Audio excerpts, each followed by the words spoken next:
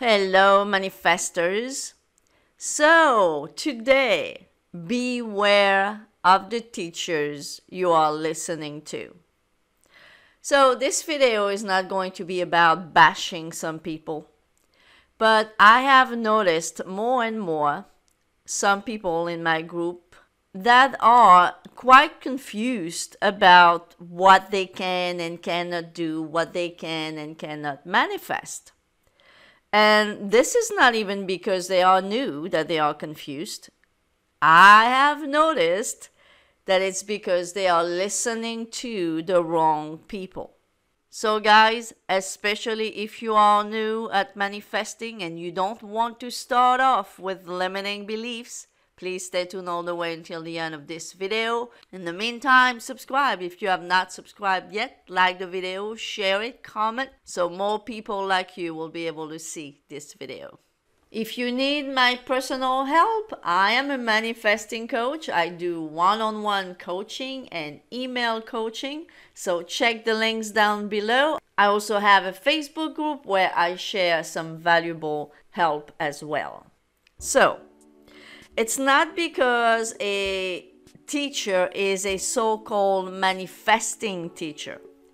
It's not because they have 200,000 subscribers. And it's not because they are doing this for 20 years that they don't have limiting beliefs. Because a lot of them do. So the thing is, because they are popular, they are easily found online. So be careful of the teachers you are listening to, because a lot of them, they have limiting beliefs. And you listen to those guys as if they were experts, but you are also believing that what they're saying is true. And unfortunately, if what they're saying is based on their limiting beliefs, guess what? You are going to have those limiting beliefs even more than if it were your own limiting beliefs, because you believe that those guys are experts. Therefore, if they tell you that you can't manifest this or that, you are going to believe it even more. So if you are feeling confused, if you are still thinking that there are limits to what you can manifest, for example, if you think that you can manifest anything but a specific person or any other such limiting beliefs, you need to beware of those teachers that are telling you those things. Because obviously, if you're listening to them, you are going to be, on one hand, very confused, and secondly, you are going to be limited in your own beliefs as well. So for example, there are those Neville Goddard's teaching, manifesting coaches and teachers that are going to tell you that you can be whatever you want. You can manifest whatever you want. You may even be able to transform your boss or manifest a different boss if your boss is giving you a hard time, whatever. But for some reason, you cannot manifest a specific romantic partner. Why is that? So why is that? They're saying that the reason why it's that Neville Goddard never taught that. The argument that they are using is because Neville Goddard had said that he knew of a handful of women who used to tell him that they wanted this guy and no other guy, and that eventually found them a few years later married to someone else. Okay, we all know people like that, right? So Neville Goddard knew some people like that too. Does that mean that he said that you cannot manifest a specific person? No, not at all. You know why? I'm going to give you the proof why.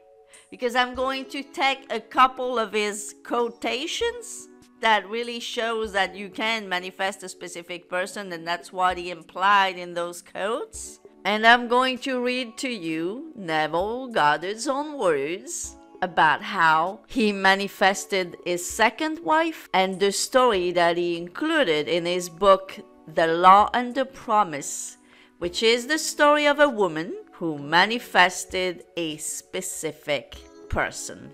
So I hope that at least on this subject, it's going to help you understand that what those coaches, those teachers are telling you, it is not based on Neville Goddard's teaching, so do not get confused.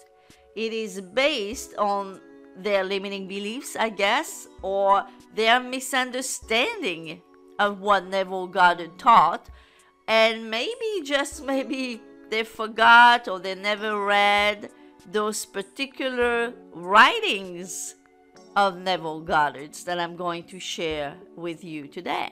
So I'm going to read to you a few words here. Those words were pronounced by Neville Goddard himself in a lecture that he gave on May 8, 1970. And this lecture was titled, "He is Dreaming Now." Neville Goddard said this: "I met my wife in 1936. I fell in love with her the very moment I saw her.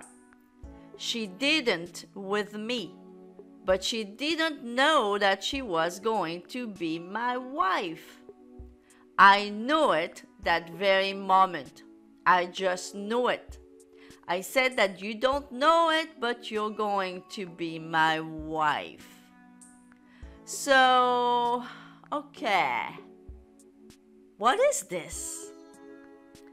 Isn't it a case of manifesting a specific person? Come on, guys. When I read those lines, not only I was convinced that Neville Goddard manifested his specific person, but it sounded a lot like my story. When he says that he just knew that his wife was his wife as soon as he met her, that's the feeling that I had the day I assumed that my man was my man. I just knew it, just like he's saying here. He just knew it. And he said in his mind, well, you don't know it yet, but you're going to be my wife. Just like me, I knew that my man didn't know it yet, but he was going to be my man.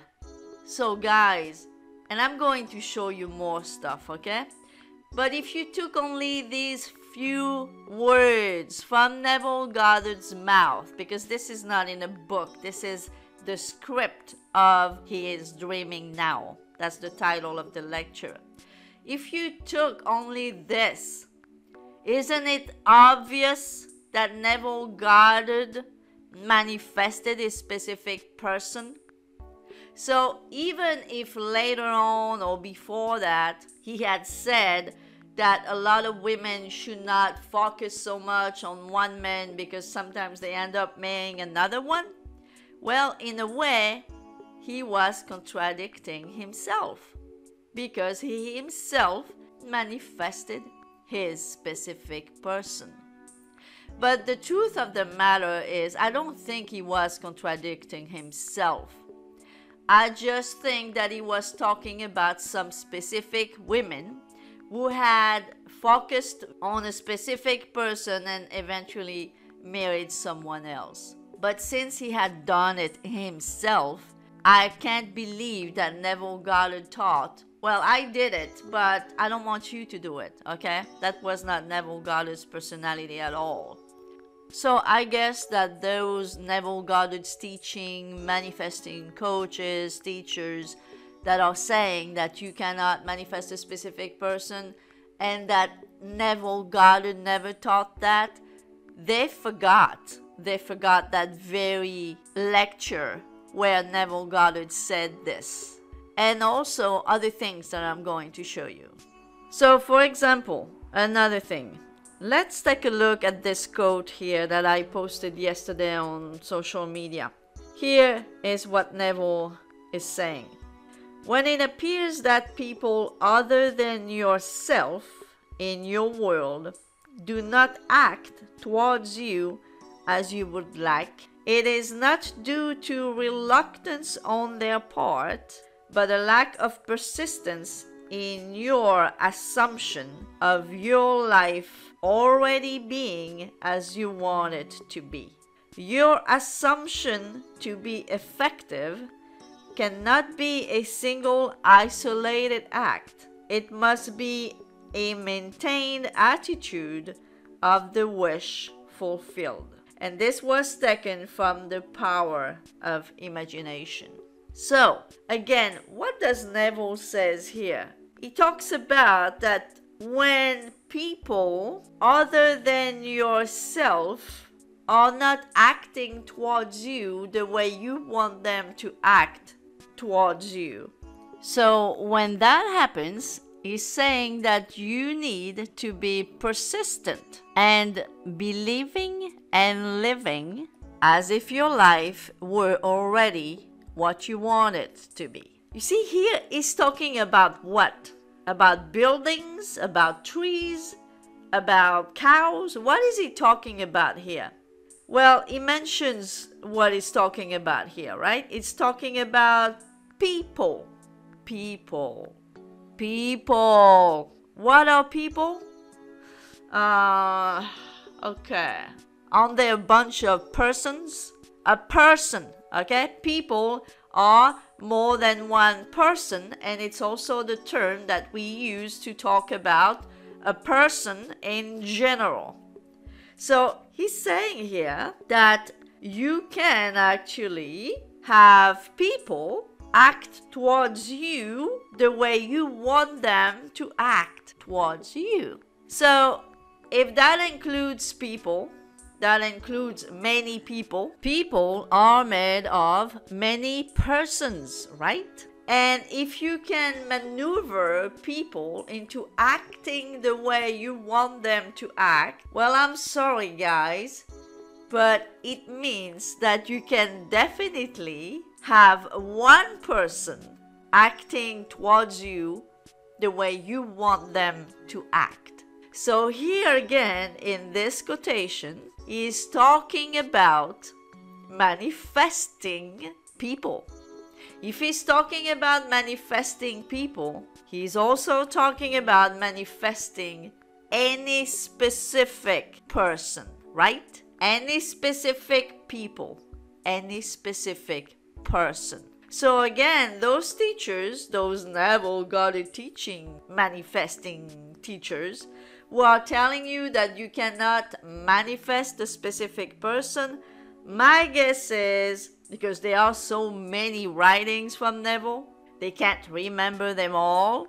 And as Neville Goddard taught, each one of us are the world pushed out. So if you come with the limiting beliefs, or the beliefs, whatever you want to call it, that Neville Goddard never taught about manifesting a specific person, automatically, according to the law of assumption and how it works in regards to manifesting, you are going to block out all the proofs that Neville Goddard did teach that you can manifest a specific person. You see what I mean? So that's why those people, because they have assumed that very strongly, that Neville Goddard never taught that, therefore their assumption is working for them. They never see the proofs that he did. And here's another quote that I want to share. I shared it in my last video, but it is very appropriate for this one as well. Here it is. The actions of a man are determined by his subconscious impressions. His illusion of free will, his belief in freedom of action, is but ignorance of the causes which make him act. You never suggest to another the state which you desire to see him express. Instead, you convince yourself that he is already that which you desire him to be. So again, do you see how here Neville Goddard again explains how you manifest people and the way people act towards you? He's saying that you never suggest to another the state which you desire him to be, but instead you suggested where? In yourself. All you have to do is imagine that the person is acting the way you want them to be acting in your imagination. And if that wasn't enough, is reminding us that free will is just an illusion.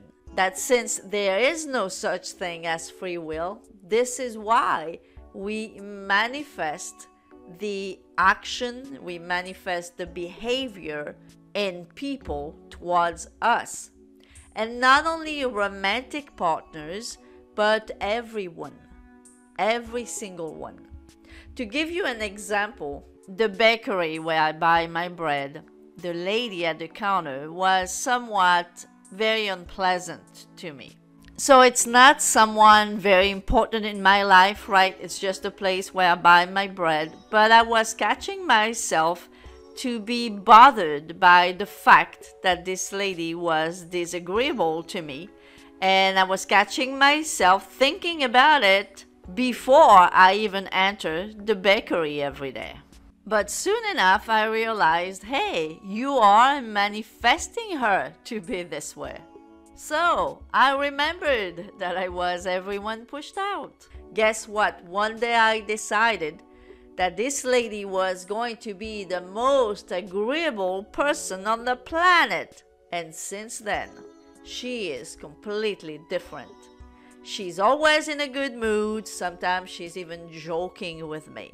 So, while this may be unbelievable for those who believe that we are not everyone pushed out, this story of mine is true, and I have many more like this, and many more people have many stories like this as well.